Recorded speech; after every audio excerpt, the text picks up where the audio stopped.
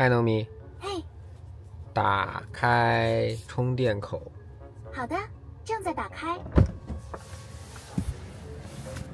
你看，如果是一个不能充电的车，你先要在这儿降地锁，研究半天这个地锁怎么降。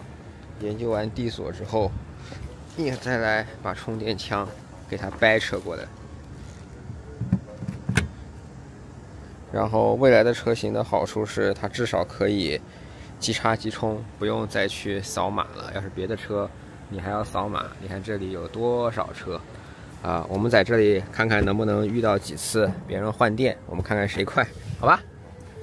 我们充电，别人换电，我们看谁快。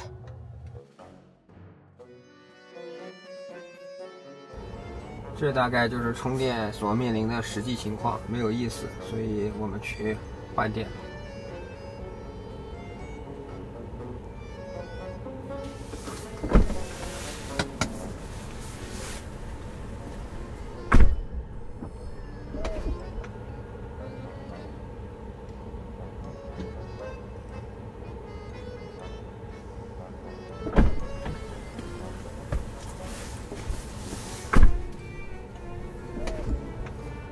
嗨，农民，我来啦！我要换电。按换电站进行筛选好了，要导好的。需要同意服务规则并下单吗？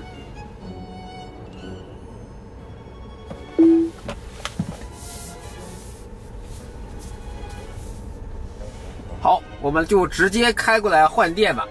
充电这种事情的体验太糟糕了，不管要等几分钟，那肯定都远不如换电啊。看看。是的，换电真的方便多了，比充电省时间，也不用总担心电量不够，确实是好选择。下单成功，前面还有0人，为避免过号，请尽快到达换电站。如遇问题，请拨打换电服务热线。好，我们等那个卷帘门打开之后，就可以开始换电了。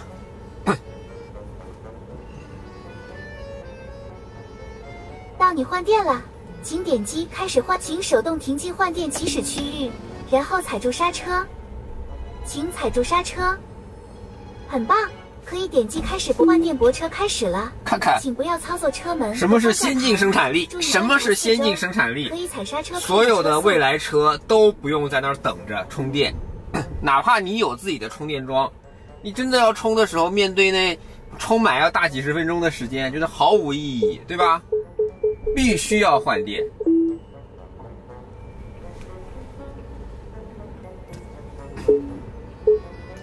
而且你在充电的时候还会面临什么刮风下雨的，像昨天那个下大雨啊，有一台车，对吧？它如果只能充电，那你就必须得充。停好了，交给你了。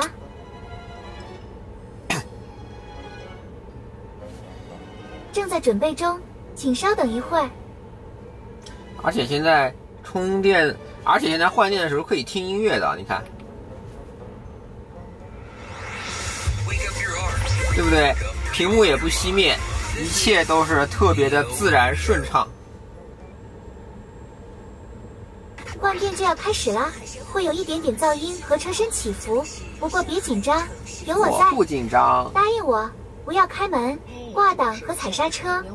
我是 Emma， 今天是7月1号，星期一，也是建党103周年纪念日。节目的一开始，我们先来关注一下天气方面的情况。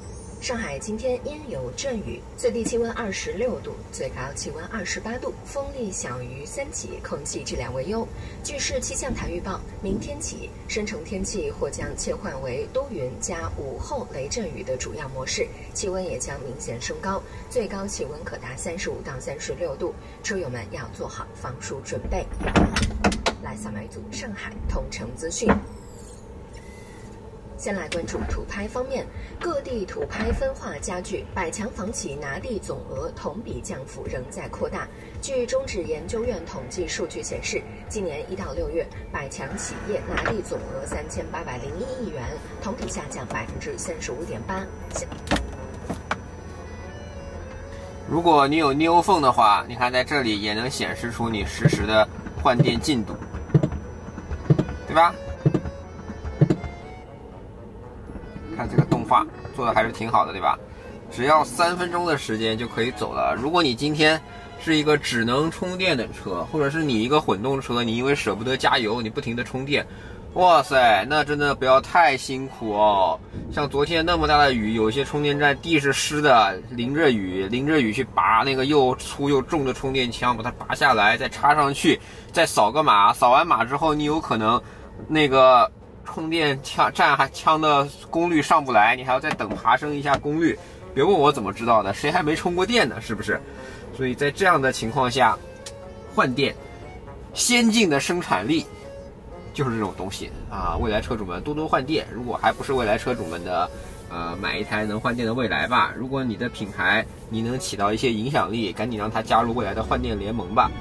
只有这种方案才是对消费者最有益的选择。除了补能快之外，还能大大的保存电池的健康度。我们都知道很多超充，它的最快的充电速度是有限制的，可能只能充一定的次数，几百次之后，可能这个充电桩那个哪怕功率再好，你的车也充不了那么快了。换电用合理的温度去保养每一块电池，比个人来做这个事情要好得多。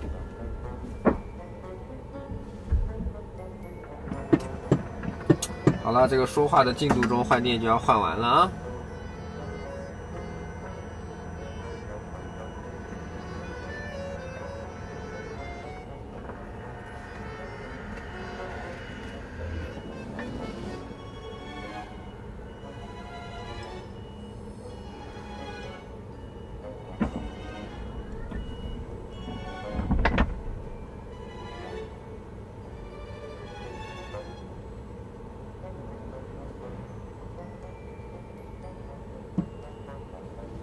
好了，马上电池就换完了，迅速吧。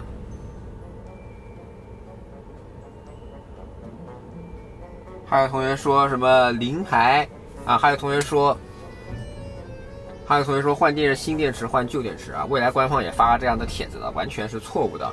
电池就是一种存电量的容器，只要保证你的续航里程是在合理的范围内，其实是没有新旧的差别的。你看刚才我就那么下车充过电，车里进蚊子了，但是如果你换电的话，就完全没有这样的困扰啊，是不是？真的加入换电吧！你看我的车还是临牌呢，我来拍几张照片。